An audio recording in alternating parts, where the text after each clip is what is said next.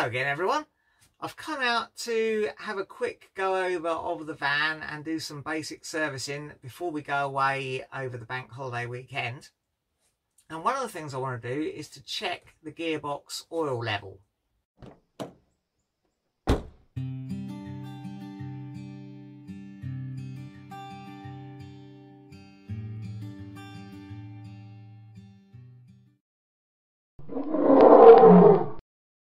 Now, I've not really had any problems with the gearbox, touch wood, but it would be nice to make sure that we have the right amount of oil in there.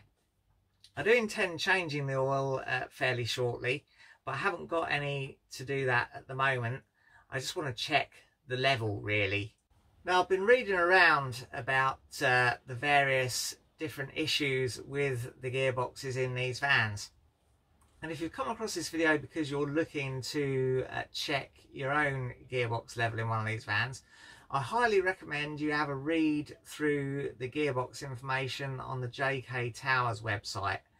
I'll put a link to that in the description of this video. I've just gathered what I'm going to tell you from various sources, Facebook posts and forum posts and such like. So I'm really no expert on this. I do, however, recommend if you have one of these vans that you join the Talbot Owners Club forum, because there is a lot of very useful information out there.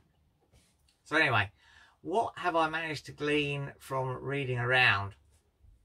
Well, it seems like there was a recommendation after these vans were put out to increase the level of oil in the gearbox. I think the original recommendation was something like 1.25 litres of oil in the gearbox, and that's up to 1.9 litres. Something to do with the fifth gear being starved of oil under certain circumstances at the lower level.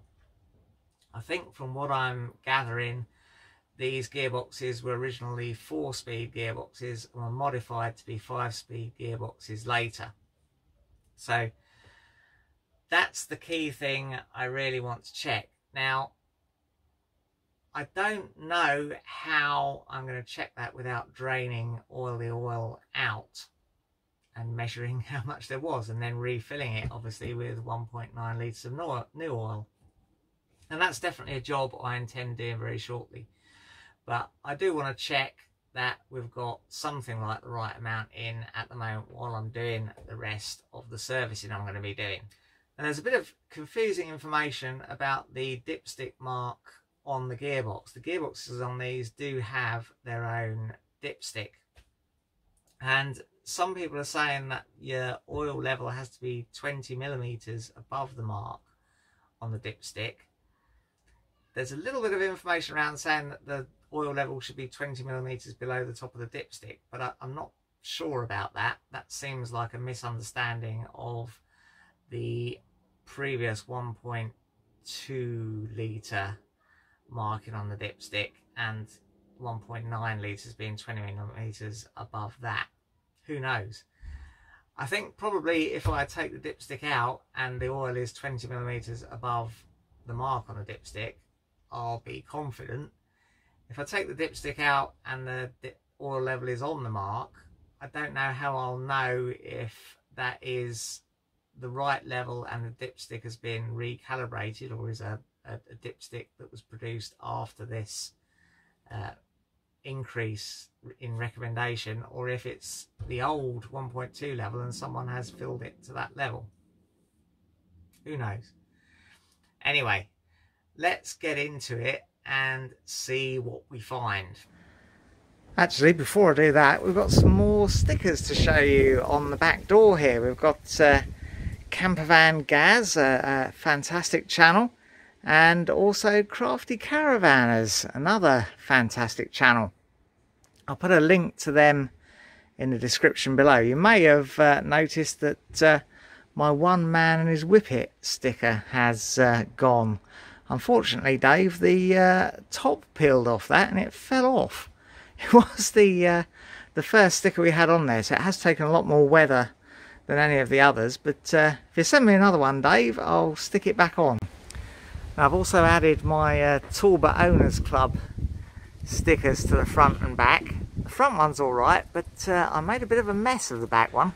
Yeah, I don't know if it's because I was putting it on a curved surface or whether it's because the ladder slipped a bit when I was doing it and I managed to get a load of wrinkles in it.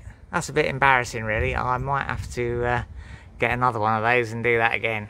Let's see if I can make less of a mess of checking this gearbox oil.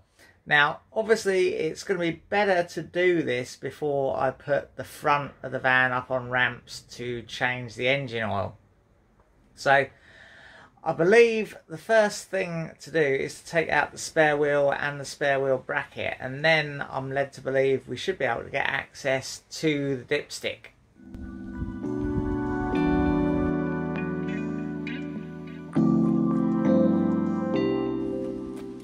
Well, I've got to be honest with you, I can't see it that easily. I'm a bit reluctant to go ahead and take this bracket out unless I can see what I'm actually heading for, although it is only a couple of bolts.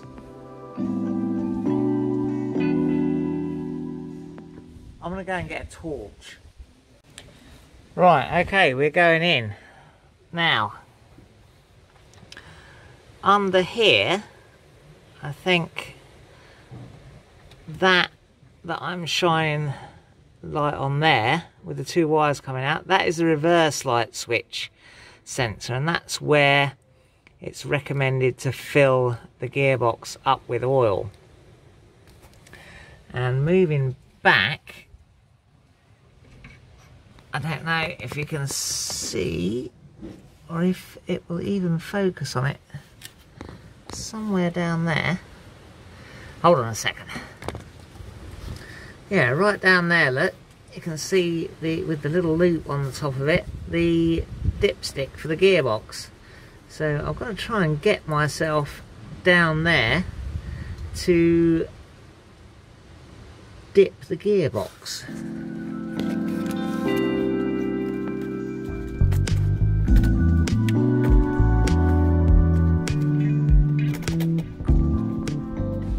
So you can see here the marks on the dipstick, but are these the revised correct levels or not?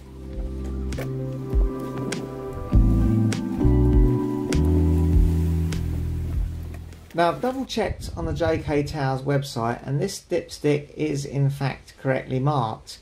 The upper marking is 35mm down from the top and the lower marking is 40mm, and that is the correct dipstick dimensions to give you that 1.9 litre capacity. And this oil looks in pretty good condition to me, so perhaps it wasn't changed long before I bought the van. Well, that's all for now.